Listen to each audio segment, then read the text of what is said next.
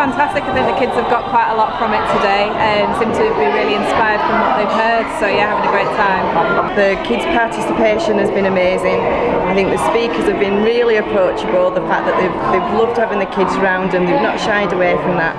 For some of these kids to meet this sort of calibre of people is exceptional. It's quite rare really to have that engagement with that kind of communication. I think the whole layout has been fantastic, the food's been brilliant. Nothing more to say really, just a fantastic event and we're very, very privileged to be here. Well, the aim of iCan, the event for teenagers, is to empower young people to understand that they can achieve more than they think possible.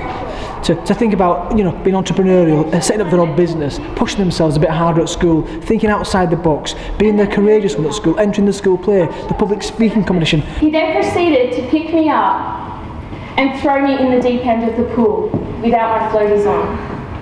What is your passion? Because what I was doing when I was 7, I'm making money from now. So my passion is that our creativity is linked to the things that we're passionate about, the things that we're engaged about when we were children. I was kind of waiting for somebody else to do that for us. I was waiting for somebody else to take the responsibility and do it for us, but of course, it was my responsibility.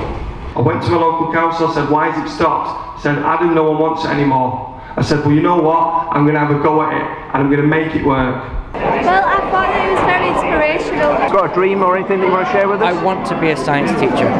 To be fair, it's been like really inspiring, you know, like to hear other people's life and how it's gone. So like to me, it comes to me because it can give me something to look forward to. You know, like whenever I don't believe in myself, I can say, right, I remember this day, and I can be like, yeah, he did that, so therefore I can. You said you were going to share, and you said you were going to lose some weight. That was very brave. Because I get bullied at school for being fat and stuff, so, and I think it's just time that I took what they said and just like move that extra step forward. I think, you know, today's been just an amazing day. I feel so privileged to have been involved with all these amazing speakers, and you know, if I always say to people that if I can leave a talk with at least one child saying, right, I can go out and do what I want to do, believe in myself and everything, then I've done my job. She was really good. I'm just surprised how she managed to do it. And are you going to do anything differently from today, from what you've seen?